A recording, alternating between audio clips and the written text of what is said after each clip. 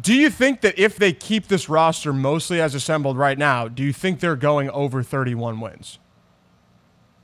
I think if they keep the whole roster, yes. But here's the thing.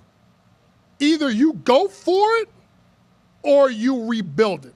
The worst thing to do in this NBA is be a middle-of-the-road team. Sure. A 6, 7, 8 seed team. There's nothing good to come out of it. Either you got to go for it or you got to blow it up. The fact that they've had this run for years and it never amounted to anything lends me to believe that they're going to blow this thing up. They already did it with Gobert. They got young pieces. They want to play some of these young guys like a Walker Kessler that came in, the Vanderbilts. They want to get these kids time to see what they have. I think that they're going to blow it up, and that's why also I'm going to take the under.